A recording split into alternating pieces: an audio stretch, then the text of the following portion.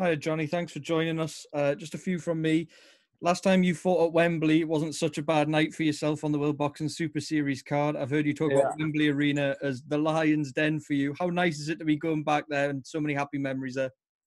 Yeah, that's exactly it, mate. It's just a shame there's no fans because, I mean, I came out 2 fights before George Groves last time, so the place was packed. So it couldn't have worked out better if I tried. But yeah, no, so it's a buzzing go back. Like I said, I've got some good omens there. So yeah, buzzing to get back in there. One thing I wanted to ask you about, Jonny, is actually away from the fight. I wanted to ask you what it's like juggling a professional boxing career with owning your own business as well, during a pandemic especially. What's that like for you? And moving house. It's been an absolute menace, but I mean, like Eddie Namey, Jonny Mental Phillips, I love everything a million miles an hour. If it wasn't like this and everything at once, I wouldn't like it. So I actually prefer everything to be chucked at me at once. I sort of deal with it quite well, to be honest. So now I've had, it's been 4 weeks I've had notice now. So, I mean, we're pretty much there. We're awake. I'm fit. I feel like I've had a full camp, you know. So, yeah, we're just ready. I just can't wait to get in the bubble. It's annoying still being here. I'd rather have gone in the bubble today, you know. You said there you are waiting to go in the bubble. You were in the bubble at fight camp last year. You said it yourself that you felt like you were living the dream. How do you reflect on the whole bubble experience and fight camp experience last time? How much did you enjoy yourself? I really enjoyed it. The only odd thing was, like I said in my interview before, it's like you have breakfast, lunch, and dinner with the person you're about to have a tear up with. Is the only weird thing. You see the person you're about to have a fight with every day, which is the only odd thing. But other than that, I enjoyed it. It was just like a little holiday for me, really. Just to touch on the fight, Jonny, how much have you seen of Ibrahim and what kind of fight do you expect as well this weekend?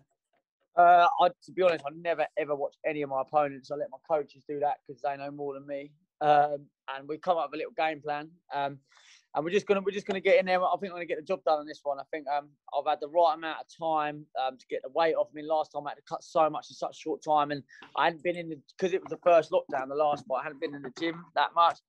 No, I haven't left the gym since that fight, really. So I'm like mentally, I'm ready for everything. So I really think it's going to be my night, and we're going to go out there and steal the show. Right, Jonny, thank you. Good luck. I'll pass you on to the other guys. Thank you, mate.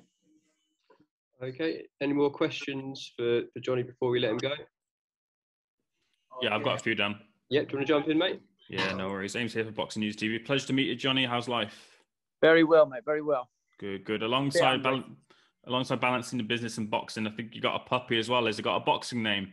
No, my nickname is Roger, so I've called him Roger. Roger. We got Big Roger and Little Roger in the house now. So yes, I've got a puppy. I've just bought a new house. I'm running a business and I'm fighting on Sky. So I've chucked it all in the same 4 weeks. So but yeah, I'm coping. My hair's still here, so I must be doing something right. Bit of drama last time, Jonny, on the scales. Fight nearly being off last time. Can we expect smoother sailing this time round? No. Like I said, the last time where it was that first lockdown, I mean, everyone let themselves go in that first lockdown. And then I had literally 5 days notice.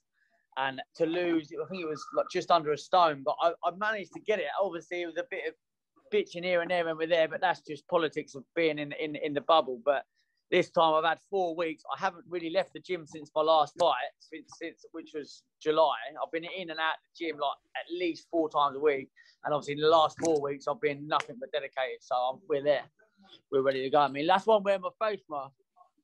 I've lost all my weight on my cheek.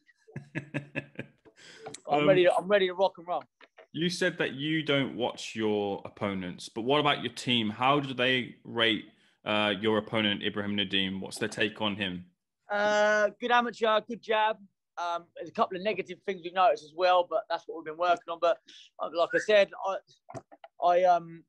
same with Hopey. I know he won the ABAs. I'm never going to take nothing away from him. There's no bad blood there. He's a good amateur fighter who's trying to make it in the program. But again, I think Hopey's a little bit better class-wise, and where I've had a little bit more time, and obviously I'm actually stepping down another weight, so I think I'm going to be a monster in there compared to him. And I just don't think he's experienced enough. I mean, this is my 11th pro fight now. I've been in there with world title contenders, British champions, Commonwealth champions.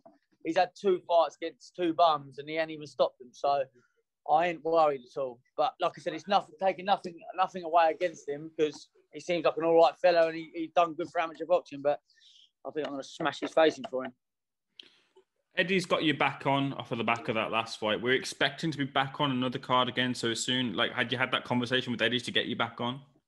There was sort of conversation before I actually signed the contract for the Hopey fight, that basically if I took the fight, they might give me some more fights. And I think where a lot of people ripped me off in that fight because I had short notice, and Hopey being the excellent fighter he is, everyone thought I was going to get stopped. And I think if I got stopped, I wouldn't be in today. I think having 5 days notice, managing to, in my mind, nicking a couple of rounds and giving him a rough fight and holding my own, I think that's why he's got me back. And yeah, I ain't the most boring fighter in the world.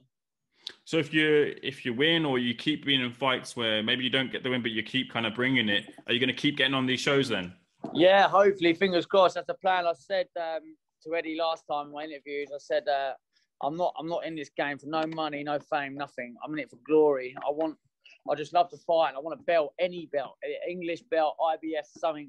I just want a strap around my waist, just something to leave the game with, you know. So that's what I'm hungry for. So I'm fully confident I'm gonna win Saturday, and then hopefully maybe get a shot at a little title somewhere, no matter what it is. I just want a bit of metal around my waist. Pleasure speaking to you, Jonny. All the best. Thank you, mate. Cheers, bro. Bye. No worries. Jonny, really appreciate your time, mate. We'll let you go off, and we'll see you in the bubble later this week, mate. No worries. Take care.